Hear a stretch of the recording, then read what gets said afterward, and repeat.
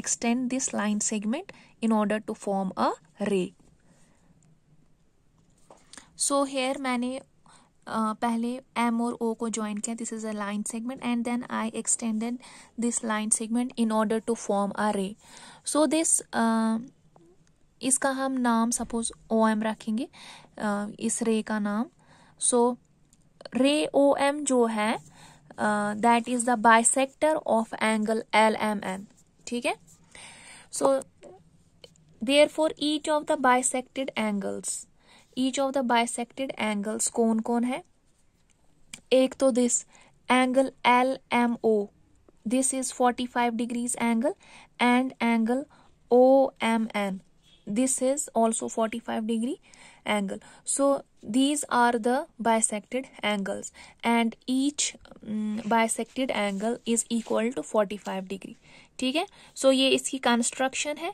Up to step 6 जैसा कि हमने 90 डिग्री में स्टेप्स लिखे थे, अप टू स्टेप 6 बराबर वही है. Then we have to add 1 or 2 steps मोर. यहाँ पर मैं ऐड करती हूँ. So this is the step 7.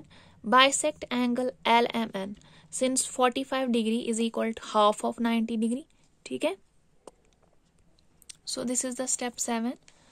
Bisect angle LMN. ठीक है. Angle LMN को हमने bisect किया. So this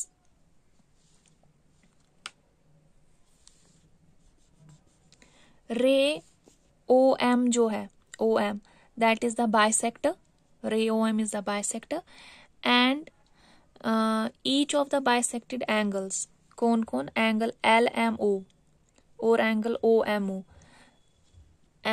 LMO and OMN, they are both equal to 45 degree. So this is the construction of 45 degree.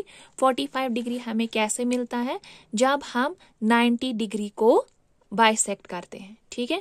So now we will learn how to construct 135 degree angle.